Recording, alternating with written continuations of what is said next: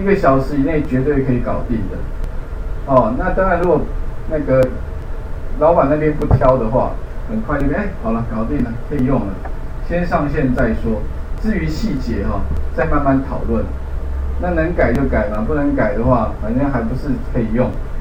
所以这边的话呢，我想你们可以试试看，就是说，最后呢，其实就是需要那前端的部分已经好了，那后端的部分你想着，那我还要给什么呢？管理者他可以做什么呢？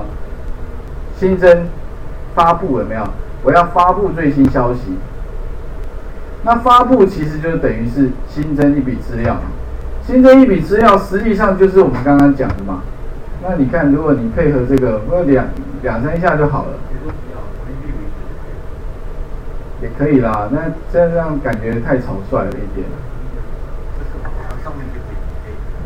Preview 也可以啊，可是 Preview 它没有音色哦，它没有有吗 ？List View 才有啊。List View 对啊，就 List View 才有哦。对，用 List View 就可以。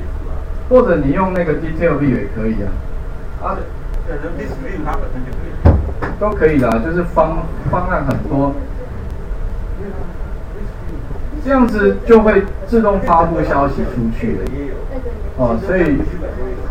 所以你看发布也有。那如果说要修改也可以啊，比如说他带哪一笔要修改，他就把那一笔带出来。然后要删除也可以啊，也是其实就是这一些套一套。那不就等于是一个最新消息就做出来了，所以基本上这种东西看起来以前会觉得很难啦，现在的话其实就大体上这样，所以我把重点提示一下好了。刚刚的部分就是新增一个 details 的这个然后记得就是说我们刚刚传过来的这个部分稍微把它改一下好了，我们把它直接改成那个用主题的方式传。那传过来记得就是说。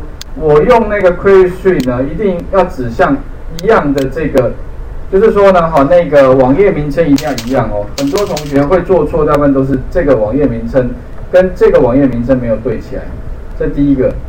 第二个就是说，问号 ID 等于什么这个一定要打对。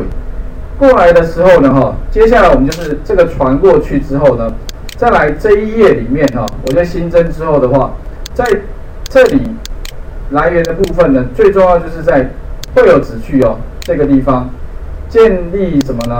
记得这边有一个叫根据主题 like， 然后来源的话就是 query string， 那这边就是因为我刚刚是用 ID 嘛，对不对？所以传过来名称就是要 ID， 按加入就可以了。